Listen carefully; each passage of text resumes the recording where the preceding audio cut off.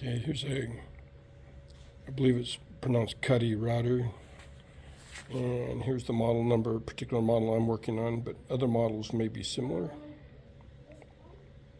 Got it connected up. You can see here, got it in the second port there. And plugged into a little adapter on my laptop. Since I don't have a traditional USB port, I'm just going USB-C to a little Ethernet adapter. Now I just implement my command prompt and look for what IP address to get into the control panel of the router. I've typed in IP config, hit enter, and I'm on the 192.168.10.x. Okay, so next I'm going to access the back end of the router 192.168.10.1.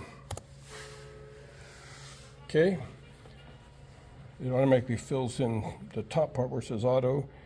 Password for default is admin, ADMIN. Okay, here you have to go through a few little setup things here. You're going to have to hit next a few times, and next. And here you would change your Wi-Fi. I'm not going to do that here, but that's pretty standard. Just change whatever you want your Wi-Fi codes to be. And this would be the place to do it. Okay, save and apply.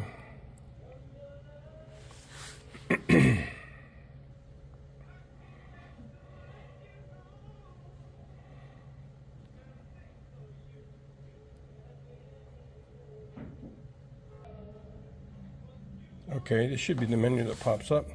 We're going to want to go to General Settings.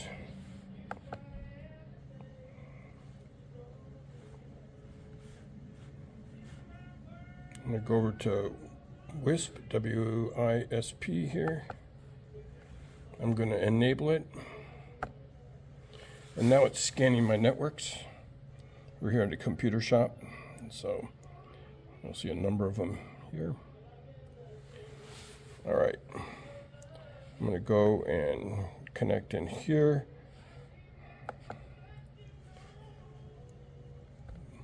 Put in our password.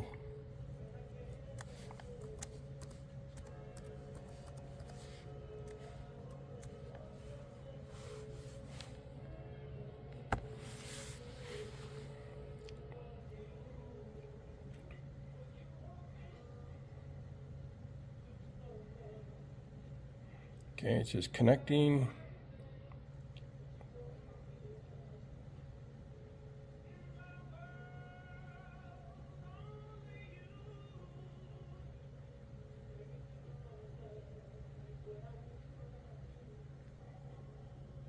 Okay, and now you can see we're connected down there. I'm going to go ahead and run a quick test. I'm going to disconnect my Ethernet here.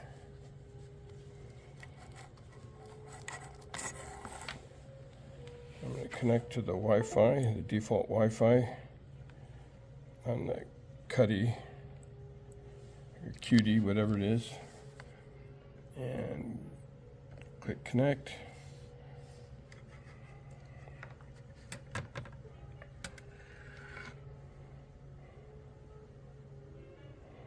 Since I've already done this once before, it remembered the password. And let's just run a quick speed test, make sure we're down here. We're wireless now, so it's linking to it's bridged to our router inside of our company. And I'm just going to go on here and just do a quick test. We allocate a little bit for our front bench here, a little bit of high-speed internet, and there you go. So we're now bridged to our router, and we're getting internet. Hopefully that helps.